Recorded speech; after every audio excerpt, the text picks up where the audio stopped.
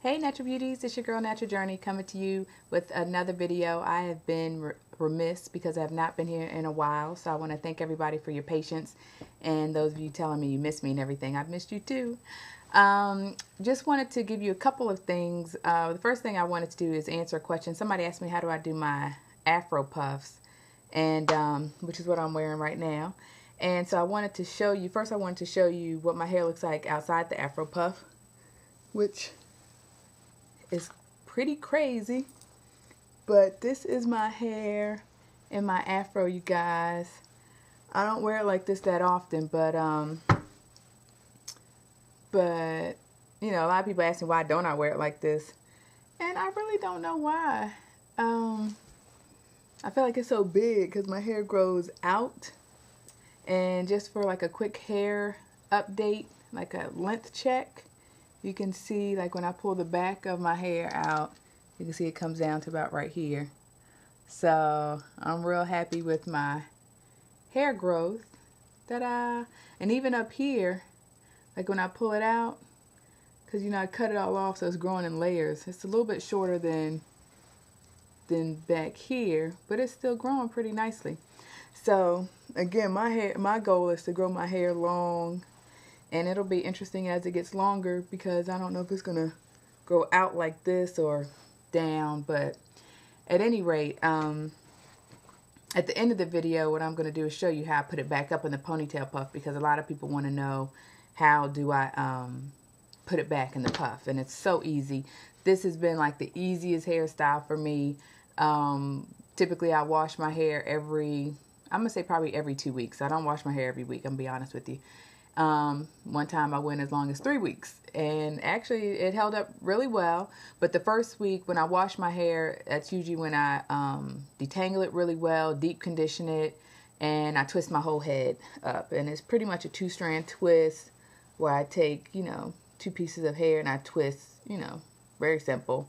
And I usually do a size twist with probably this much hair, if you can see that, probably that much hair, and I'll 2-strand twist it like this, and I have my spray bottle, and I'll spray water on it and put coconut oil on it. And after I've washed and conditioned it, I also have I put the Kinky Curly leave-in conditioner on there.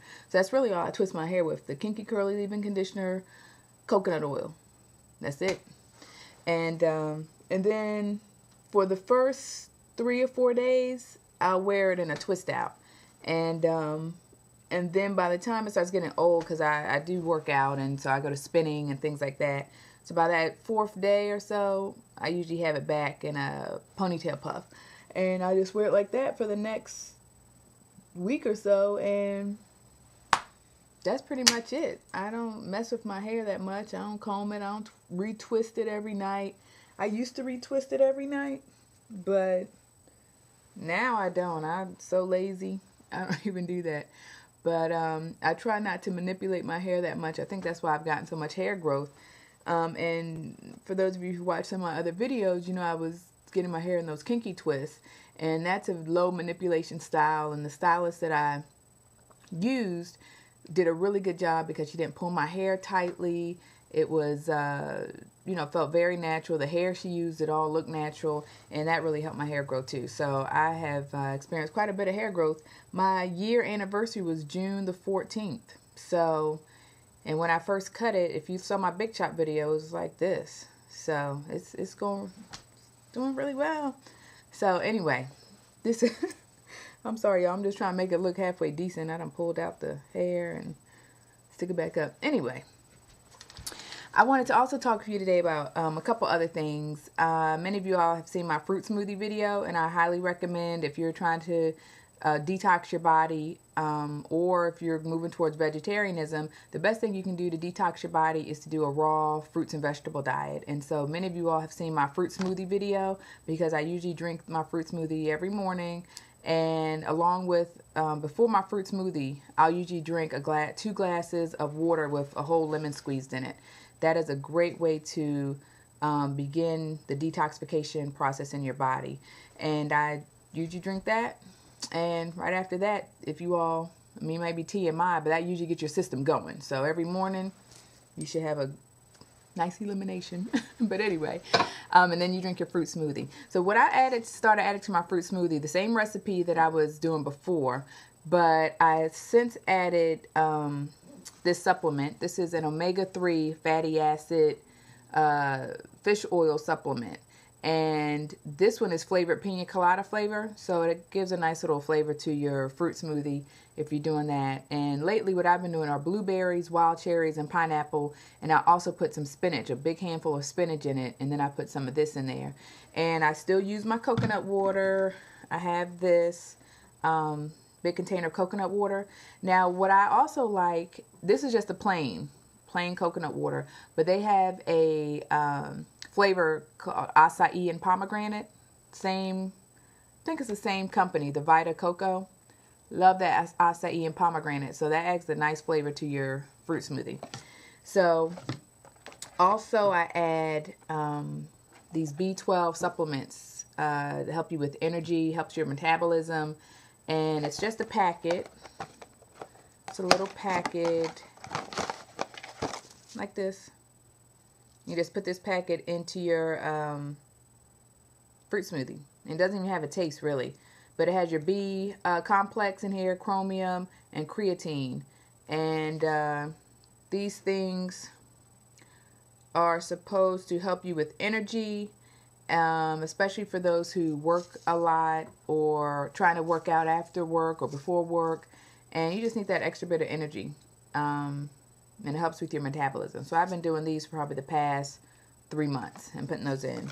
And I got this supplement at, all my supplements I got at either Whole Foods, or there's a store in Montgomery County where I live in Maryland that has a store called Roots, which is another organic and all natural store. But this one actually I got from Whole Foods because it says $3.65 on it. So bam, there you go. And then last thing, I was talking to a woman at the Whole Foods store about my fruit smoothies, and I was telling her I usually drink them for breakfast, and she explained to me how in the morning your body also needs some protein to help with your adrenal glands. Your adrenal glands is that gland that helps with your metabolism, and it feeds off of protein. So in the morning time, which is when that adrenal gland gets to going, you need to give it some protein. So I started adding to my protein shake whey protein. Now, the caveat to whey protein is that it is derived from dairy. So typically I don't eat that much dairy. Like even if I have cereal or something, I use almond milk. And I rarely eat ice cream, although I still like ice cream, but I rarely eat it. And so some people have said to me, well, Cheryl, if you've stopped eating dairy or whatever, why are you using whey protein?